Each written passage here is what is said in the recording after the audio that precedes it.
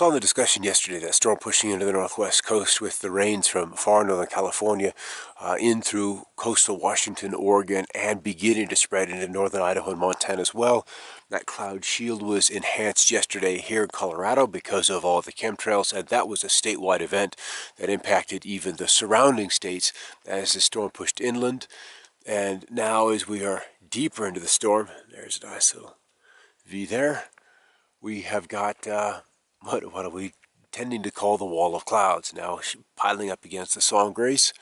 Our 14,000 foot peak system is almost to 14.3 Challenger Peak, and then the lenticulars, these much more, I won't say they're wholly natural, but they look much more natural than how they were appearing yesterday. You can still see the cross angles, and we'll see this on time lapse. I've got that running now, so we'll have a look at that at the end. But it's these trails. As the atmosphere is compressed at this latitude over these huge peaks, running the whole spine of this part of the Rockies, we're compressing the atmosphere. The midway point of the atmosphere, pressure-wise, is about 18,000 feet. These peaks are generally between 12 and 14,000 feet. So we're compressing the atmosphere. All of it has to pass over these mountains and through this constricted part of the sky. And so it's like forcing a river that was a mile wide to move through a gorge that's just a half a mile wide.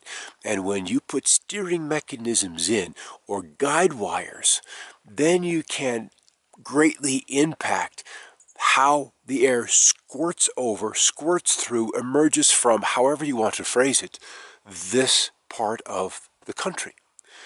And so this is one of the reasons why there is such vast engineering consistently over Colorado, over Wyoming, and especially with an inbound storm.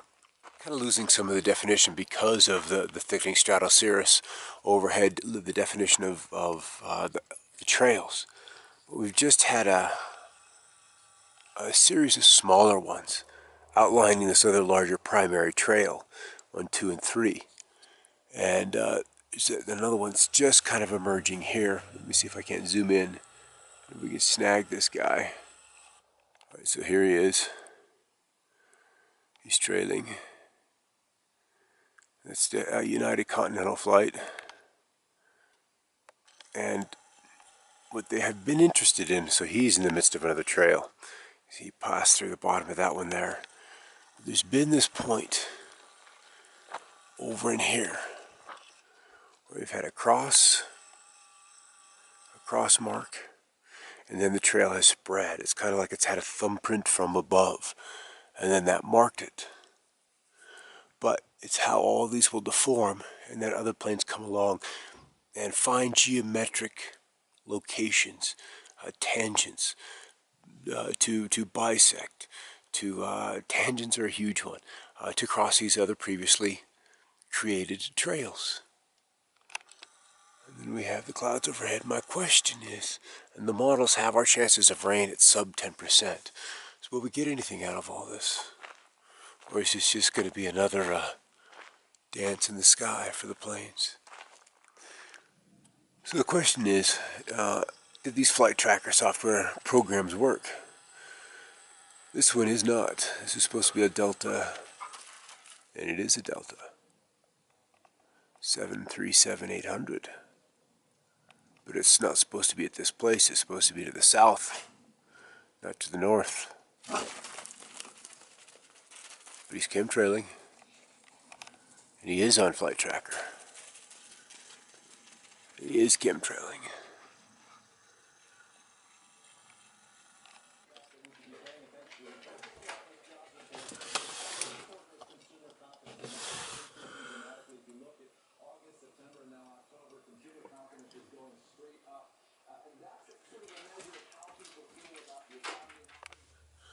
The trail's sticking. It intersects this lower one. They come together at this point.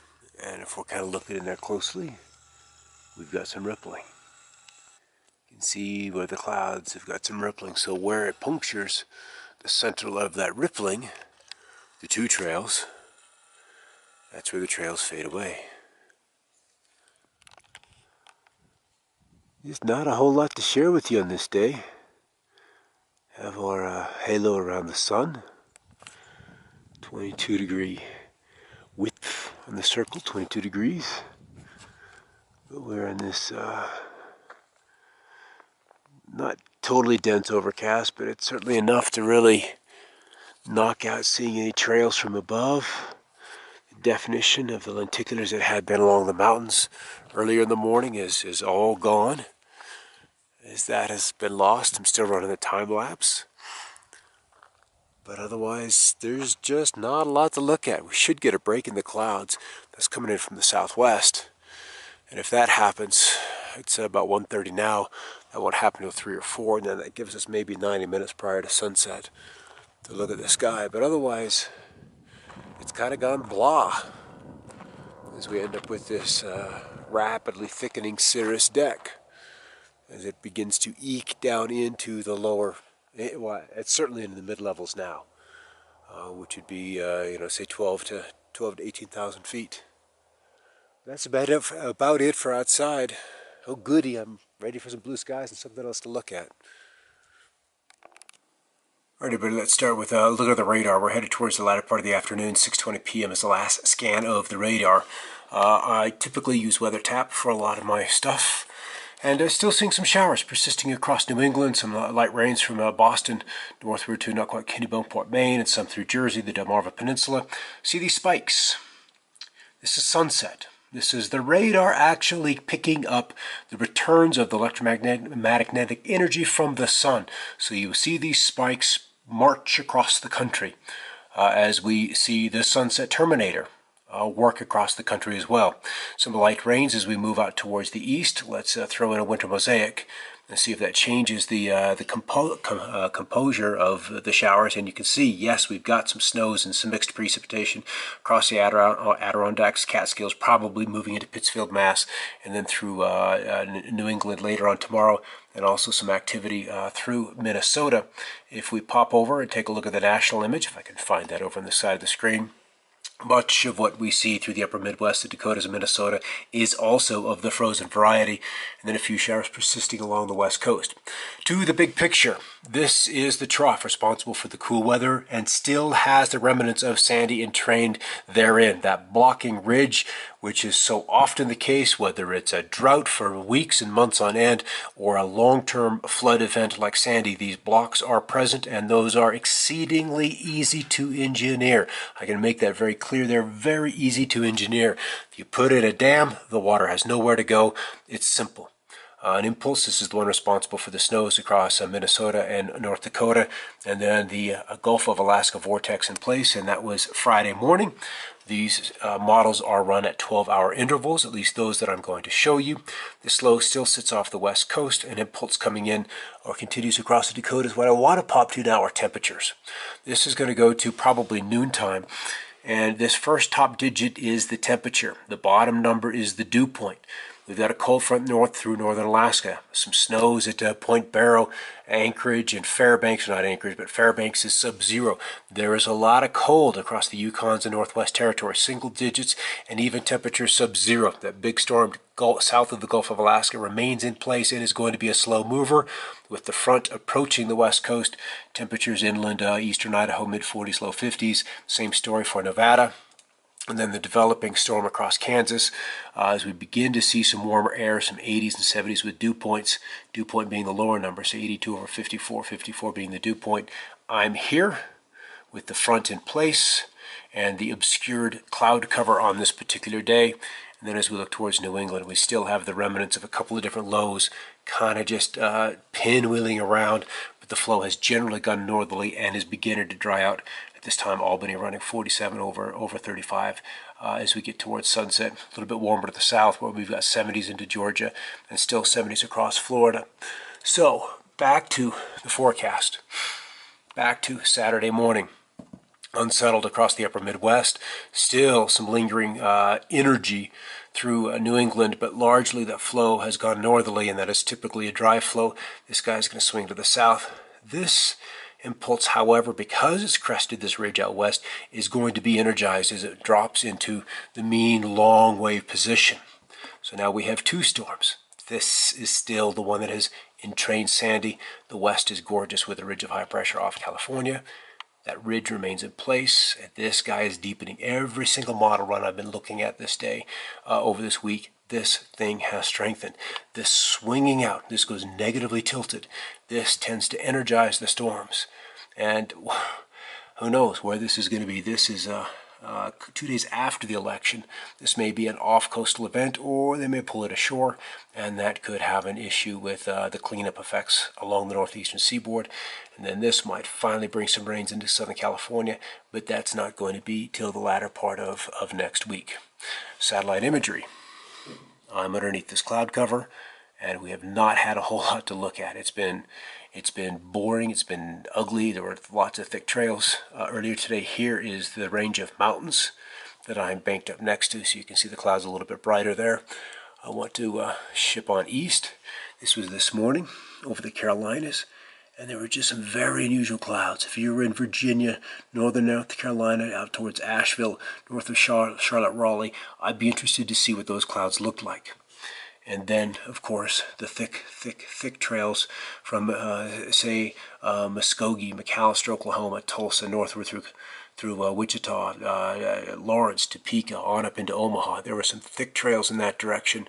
And then the larger picture out west, here's the showers. And I want to go back to a more recent shot. This is towards the sunset as the sunset terminator is working across.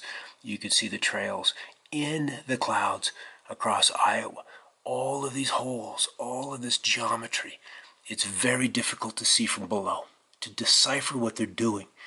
But when we can look at the high-resolution satellite imagery, the structure, the shaping of the clouds, none of this can be driven by regular thermodynamics. There's another force in here grabbing these clouds, curling them, twisting them, and turning them into funky shapes, into very, very unusual shapes.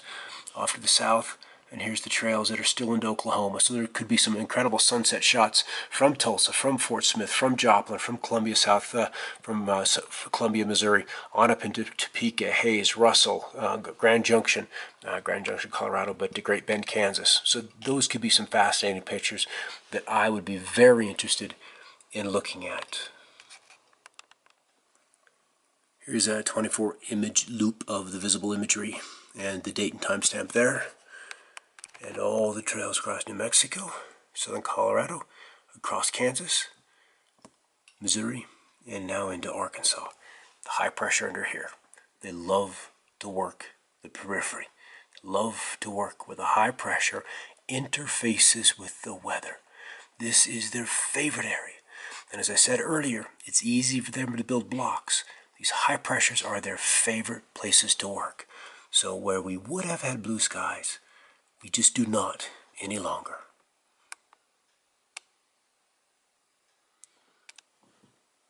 Here's our timestamp.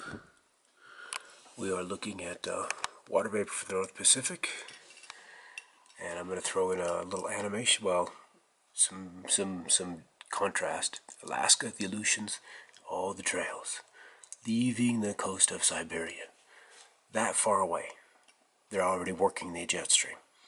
So Russia is aware. The former Soviet Union has to be aware that these aircraft are doing something with the weather. And then more trails approaching the coast. These not as pronounced. Shared a picture on my Facebook page this morning as we were dealing with a thick canopy of cirrostratus clouds overhead this morning with some stunning lenticulars over the Sangres just off to the east, plus a regular dose of what were incredibly thick chemtrails. Here's the Sangres to the east, but these two things are what caught my attention. And there's a hole here, hole here, hole here, hole here, and it goes on. So we have 5 holes essentially in a straight line. And then more trails as we move down into northern Mexico. This was 10:10 a.m. Mountain Time. And so just another example of the very fine scale geometry that's manifest that would be impossible to see from aircraft, or difficult to see from aircraft because you couldn't get far enough back to see the shape or the forest for the trees. And then from below it's difficult as well. It's only from space that you're going to pick up this kind and see this kind of resonance geometry. If you've got great pictures to share, share them, post them on the wall. Short videos are fabulous. I like to have those added on so we can share your observations and what you see with me and the world, because it is just about time we got this message to a global audience. Thanks for watching, everybody. Keep looking up. Most skies here in southern Colorado never really did clear off. This gray canopy of clouds just persisted, and from time to time was showing a little bit of texture. That's probably the sun right there. And then there were a few trails. There might be something right in there as we look off to the north. But it's just kind of been this nondescript blah day, and certainly not one that's terribly exciting for me, where it's about as exciting as a perfectly blue sky day, which I don't mind now and again, but you know, I'm a weather guy. I like a little bit of activity. And so we've just kind of been stuck in this mess. No lenticulars. We shouldn't have had the ones that were there this morning. Those shouldn't have been there in the first place. And so that's about it. Did a little weather discussion. Look at that. Still a little stripe of a trail that's overhead, so they're going on. And if we hear something or see something over the next little bit, I'll include it. Otherwise, we're into the second day of November. As things wind down, the northeast begins to wind down. Little showers back east, and the potential for a nor'easter type of storm, as we pointed out on the map discussion. But right now it looks like that'll stay offshore. Although there was a time when Sandy looked like she would stay offshore, and we all know how that ended up. All right, everybody, thanks for watching.